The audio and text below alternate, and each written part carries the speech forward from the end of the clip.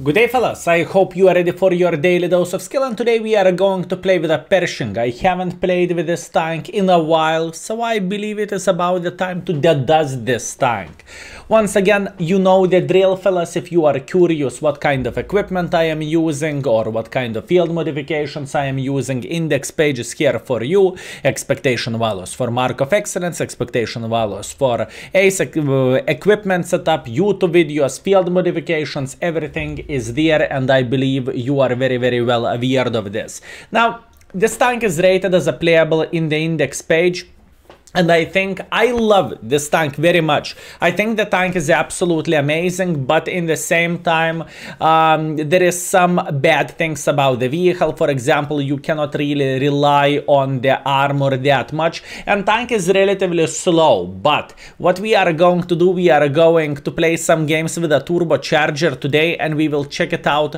Is turbo making this tank somehow better? So let's teleport into the first game, shall we? And we are back in the game number 1. So what do we have? We have a Redshire. We have a winning spawn, at least in my humble opinion, which is very good. What we are going to do, we are going to go instantly into the heavy line. So since we are using turbo, I believe our speed should be visibly better comparing to the situation when we are not using the turbo, right? And I would say this is looking quite interesting. Overall, the Pershing speed, if I'm not mistaken, is 40 kilometers per hour or 45 kilometers per hour. I can't really tell. I can't remember this, but speed-wise, it is looking alright. Speaking about the gun, 190 penetration with a standard gun and 1000 shell velocity, or close to 1000 shell velocity, which is alright. And gold ammunition is definitely amazing on this tank. 240 alpha damage is obviously not epic, but penetration of 268 is absolutely humongous, and it is absolutely epic. So please keep this in mind, and this is definitely the strongest side of this vehicle, the gold ammo. But still, I do not shoot gold ammunition. I am with you. I completely understand why you are not doing so, and you are not forced to, but I need to highlight this for a tank strength, right? I need to do that, because otherwise it is not going to be nice from my side. So for those players who can afford it and who do not mind whatsoever going full ham, speaking about the gold ammunition, this tank is pretty much ideal, because you are getting extra 250 meter shell velocity, and in the same time you are getting extra penetration. And look at this position where we are playing. We are doing such an amazing job, and it is awesome. And this is why am I saying this spawn is winning spawn from this side, because you can always get a lot of assisting damage, and in the same time you can do damage while enemies are crossing. And this is very important thing to highlight, and important thing to say, fellas. So please keep this in mind. Anyways, it looks like we are winning this battle without bigger problems whatsoever. So what do we need to do? We need to try to approach enemies with a bit of the pressure, I would say. I know our team is winning this side. I believe it's relatively clear, but we still want to defend the base before enemies capture the base. This is very important thing to do. So Skill, how are you going to do this? Actually, you know what? First of all, how about if we would try to beat the living crap out of Rene? This is important thing. We are crafting a nice angle, and Rene should be dead. Mr. Rene is going back home. That's very nice. And at this point, we are going to fight against our brother from other mother, who is called Super Pershing. And we are Pershing, so which tank is stronger? Standard Pershing or Super Pershing?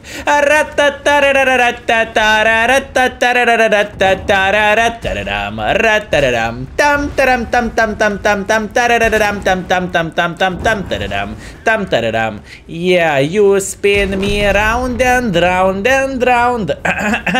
I know, fellas, I could be a singer. I am very well aware of that, but I do not want to take a job places from the professional singers, if you know what I mean. Obviously, jokes aside, I believe Turbo definitely helped for us in this kind of situation quite heavily. I would say it definitely did. Unfortunately, I fixed my track for free here. It wasn't a good idea, but I got what I deserved, and I am feeling completely fine with all this, fellas. Even though if I am going to get slaughtered here, I am not going to cry in the corner for this, and I am feeling relatively well.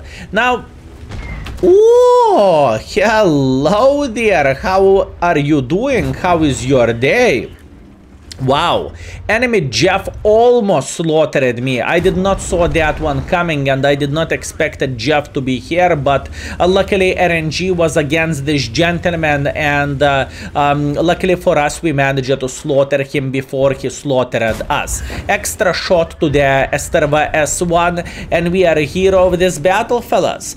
2.7 thousand damage dealt, 1.7 thousand assisting damage. I am pretty sure we should be top 2 by experience, and maybe even top 2 by the damage. So let's see how the things went. We did not fire a single gold round in this battle. We did everything properly. We made quite a bit of pressure, and obviously in the end of the game we lost a lot of hit points, but it doesn't matter because we are winning the game, don't you think so? So, look at this beauty. First battle, Ace Wanker, very nice. Very much appreciated. 2.7 thousand damage, 1.7 thousand assisting damage. We are first by experience. We are second by the damage. Considering we are not top tier, it's very nice. And we made 58,000 profits. Beautiful game. Let's go, round number 2. And we are back. So what do we have? We have once again not the most excellent matchmaking.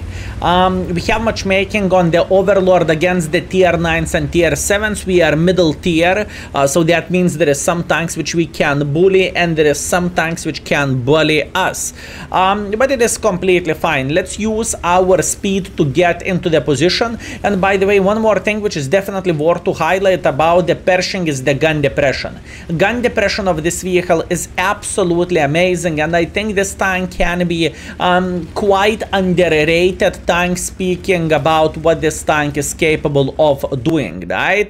The thing is, I know not many good players are playing with this vehicle, and expectation values for a tank are proving that. Obviously, gun is saying now, eat kaku. Watch this. This gun is shit. This gun is unplayable. I do not understand how people can play with this tank. I simply don't get it. Oh, thank you. By the looks of it, the tank is behaving better when we are shit-talking the tank. When we are saying re for a vehicle, and when we are saying tank is horrible. That's quite weird stuff, but this is what World of Tanks is all about, fellas, as wrong as it sounds. Anyways, we have 400 blind damage, which is much appreciated and always welcome. And since we are doing against... Since we are dealing against the Veron, I was about to load gold, but I don't really think it is necessary because this guy is getting slaughtered by our sniper schnitzels in the back. And once again, this is much appreciated. I am feeling completely fine. Now, Mr. Veron, he's playing very well. Hold down. I need to give a credit for this gentleman for playing in this way. And what do we have? And what we will have? We will have the Progetto who will try to cross, well, maybe not cross, but peek like this. If this is going to be the case, we should be able to punish him. But obviously we need to wait until he will try to get a bit involved. Wow. Enemies are getting closer and closer and closer, and we have plenty of them here. Huh. Okay, I believe it is about the time to relocate a bit because I am getting paranoid of getting overrun, because there is plenty of ways how enemies can do that, like this, like this, like this. And this is just not looking safe for us anymore, so we are relocating just tiny touch.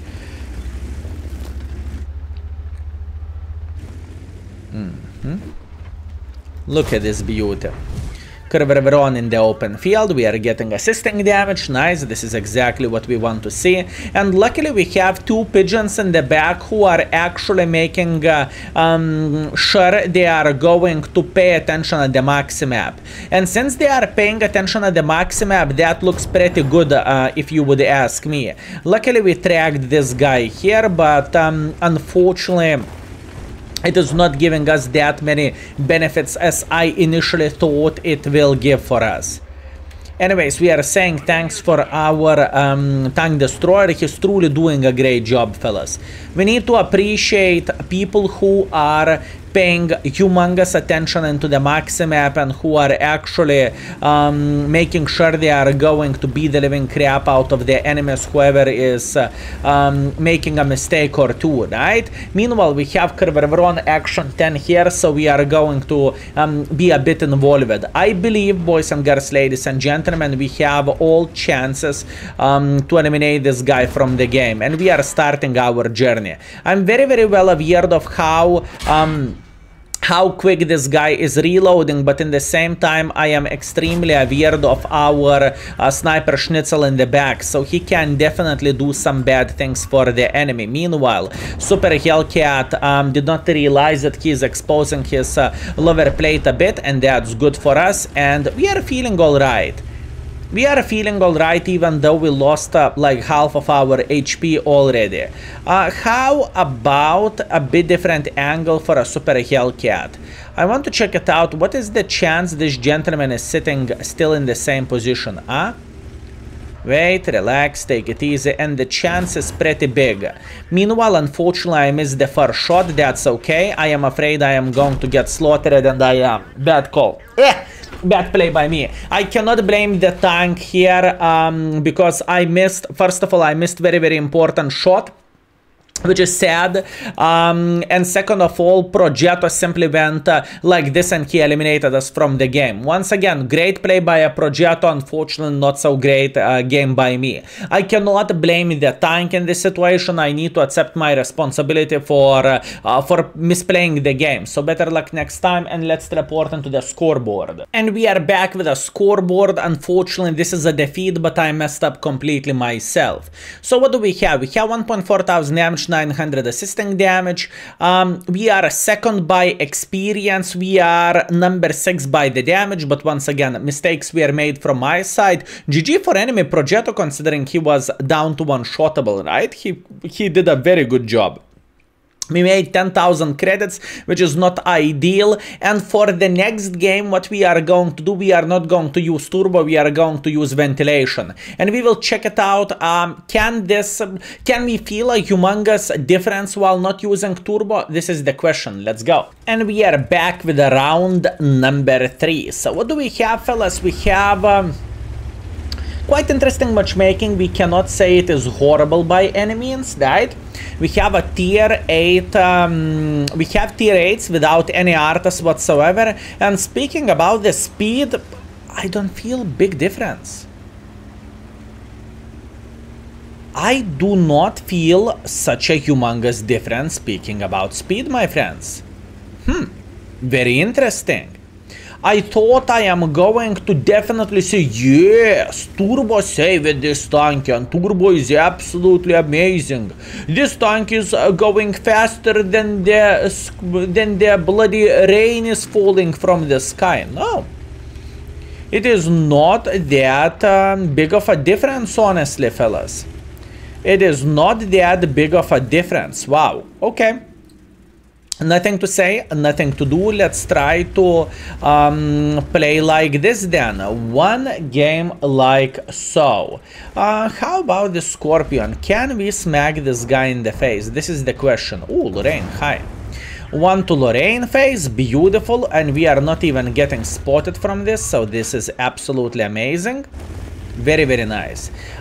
What I would love to see, I would love to see enemies making one or another mistake here. And for that, what we need to do, we need to knock this tree down, so it is going to behave like a camo for us in a way. And we want to see the Scorpion escaping from his position. He is definitely running for his life. We are smacking him in the face, and he is going back to the garage. Absolutely amazing. Okay, that's a solid start for our battle, fellas. I am feeling all right with this. We haven't lost any hit points whatsoever. We punished enemies a couple of times. I mean, there is nothing what not to like about this. Meanwhile, we want to knock this tree down. Actually not tree, sorry, a barn, house, however you would call this. So now we have a bit different angle for the enemies playing here, and that's fine. And that's fine, fellas. Can we hit Bizonte in the face? I want to believe we can, or preferably in the ass, right? Good. Bizonte, side turret, Schnei, Bizonte is dead. Absolutely amazing. Very good. So now we have a very nice angle, at least I want to believe so. We are obviously focusing to the maximum. We are trying to punish enemies, whoever is making one or another mistake in the middle. And once again, this tank works. You can't say this vehicle is absolutely pile of caca or something. In fact, I would say the tank is actually more likely good, not playable. At least it is fitting with my style, but once again, not everyone has the same style as I do. And this is truly important thing to highlight, fellas. Not everyone has the same style as I do. Into the track, beautiful shot. The gun handling of this vehicle, I remember Pershing as absolutely amazing tank, right? I said that multiple times and I can repeat the same thing. And the gun handling is actually working just great. And in the same time, boys and girls, ladies and gentlemen, keep this in mind. You can load APCR ammunition, aka gold shells, and you can make the tank work even better. For example, there is IS-6 in the middle of the field here. We are peeking sideways and we are smacking him. Skill, do you know you are shooting APCRs? Absolutely, yes, that shot's supposed to be APCR. Very nice. I am happy, fellas. I am happy. Okay, unfortunately our gentleman got slaughtered. I am speaking about our ELC even, but this is only the start for us. Now, if this AMX Liberty will go through the open field like this, and he should go through the open field, we are smacking him in the side just like so, and he is going back to the garage. Skill, you are spotted. It doesn't really matter. It is not changing absolutely anything for us, and we are feeling very great here. Plus on top of that, we will try to build a bit different angle for ourselves. I really want to slaughter this cow. It is very important. I know it sounds weird, but this is important thing for us to get rid of this cow here. Okay, just like so. Lorraine, how are you doing? Enjoying yourself? Unfortunately, I did not manage to find a good angle, but that's definitely on me. And now we are using this Borat. We need to get rid of the Borat here, okay? We want to get rid of the Mr. Borat. Meanwhile, we know where S1 is sitting at. S1 is sitting here in the back, probably here. Actually, more likely here, I would say. That's fine. And we could be a bit more involved here. Plus, on top of that, we have this gentleman in the side, right? So that's good. Meanwhile, Cow is definitely slaughtered and Cow is definitely dead. Meanwhile, Hawk is trying to run for his life, and he did that successfully. Although we have a situation against Lorraine. Lorraine is trying to get involved to the maximum. I do not really mind too much, even though I see this Hawk trying to flank us. Once again, I don't really care, and this guy is dead. Beautiful. Very nice. Very nice, fellas. This tank can work. Okay, I am feeling great. And you know what is the funny thing, fellas? This vehicle is great even with turbo or without turbo. Obviously, turbo is adding a bit of the speed, and speed in World of Tanks is extremely important. But in the same time, without turbo, I don't feel like this tank is slow and it is impossible to move, and you know, the tank is just bad. There is some tanks which pretty much can't be played without turbo. This is not one of those vehicles. And as you can see, if you are aiming, if you are paying attention what is happening around you, you can do a pretty damn big heavy lifting, fellas. And that's amazing. Okay, can we eliminate the Caliban from the game somehow? If he is going to pull back, there is a humongous chance we are going to pretty much slaughter him, right? That's what we are waiting for. Relax, take it easy. Our Caliban is making pressure. Enemy Caliban will shit his pants in a moment. And can we eliminate him from the game? No. Mr. Caliban, how are you doing?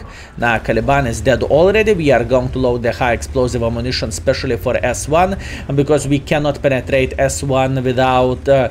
if we are going to hit S1, it doesn't really matter. We are going to shoot the standard ammunition or high explosives. We are going to penetrate him.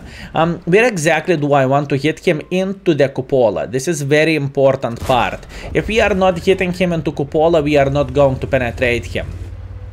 And that's important thing to say. At this point, we are not stopping by. We are going in front, and probably this S1 is going to aim for TNH. At least that's what I want to believe.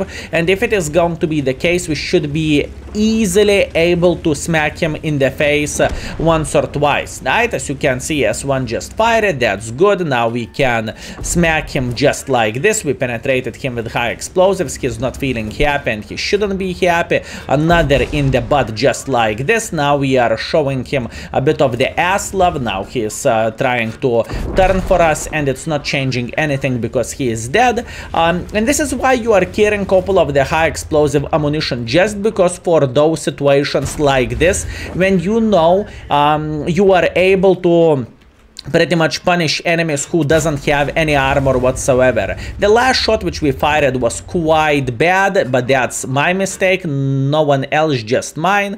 Rgasham Borshik is kind of blocking the enemy, and we are eliminating him from the game anyways. Absolutely amazing tank.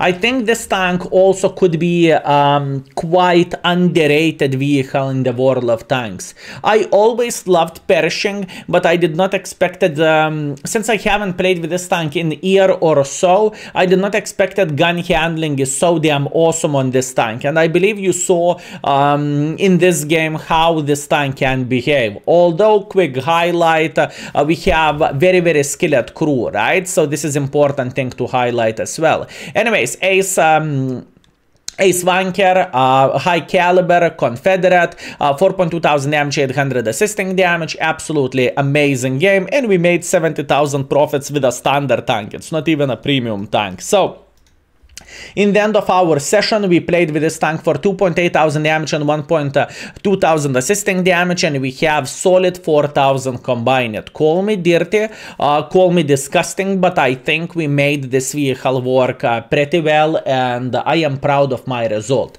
So, once again, boys and girls, ladies and gentlemen, thank you very much for watching. I hope you had a great time, and I hope you enjoyed yourself. And if you have a Pershing in your garage and it is already rusty, go for a spin. This tank can work, and I believe you saw that yourself. So thank you very much for watching. This was your daily dose of skill, and see you very soon. Skill is out for today. Peace.